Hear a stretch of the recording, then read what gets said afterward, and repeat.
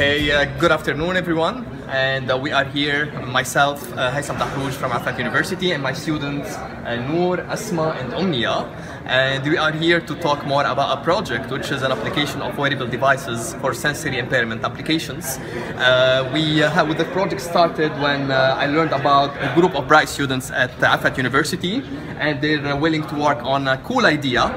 So they got in touch with me, and then I also got in touch myself with Ghanem from KAUST, who was a friend of mine, and we agreed to ask the student to work on a cool idea of using the wearable device to serving impaired people, sensory impaired people. So the students here will be able to talk a little bit more about it. So the application we are working on is to develop an application that basically will be able to recognize whatever object in the picture. So you give it what a picture, and it will be able to list the objects that are present in the picture. And this technique can be used by visually impaired people and also by wearable technology. For example, a visually impaired people can take a picture and it will send the picture to a server, which will recognize the image and send it back to the glass as an audio, and can hear it.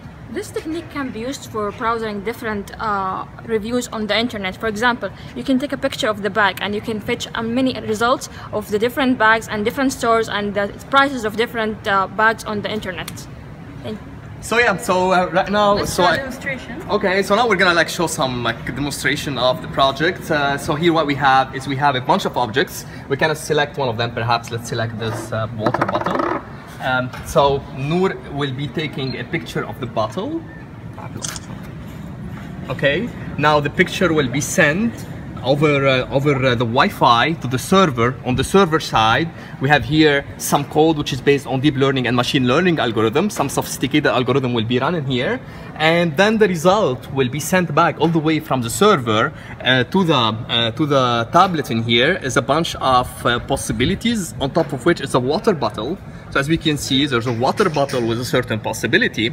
Not only that, we'll also be able to search for that water bottle. So if we type here search, which will search for the one which is highest with the highest probability, it will actually take us online to all the possible water bottles. As you could see here, we're gonna be seeing here some water and drinking water and properties of water. So many things related to water, which are related to the first possibility that we got through the machine learning algorithms from the server side. So this thing will actually be being shown, and it can be displayed, and also it can be played in terms of audio to serve all sorts of sensory impaired applications. Thank you for listening to our project, and if you have any questions, please feel free to contact us.